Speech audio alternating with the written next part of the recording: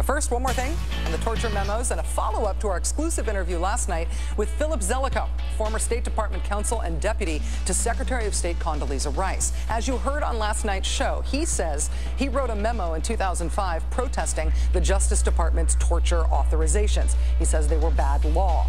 He also said the Bush White House attempted to collect and destroy all copies of his memo after he wrote it. But he said he thinks that copies of that memo still exist. Well, today, the great national security reporter Spencer Ackerman at the Washington Independent reached out to the State Department to ask them for a copy of Mr. Zelikow's long-lost memo. A spokesman told Spencer that after checking with several different bureaus, they are unaware that such a memo exists. They added, if one does, you would probably have to file a FOIA request for it. So Spencer Ackerman has now filed a Freedom of Information Act request for it. And I, hereby on television, make a public plea to Secretary Clinton and her staff to release that long-lost memo.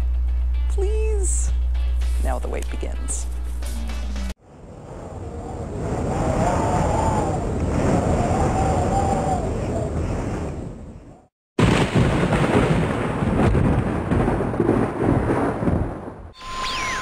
It's not over until the lady in the pantsuit says it is.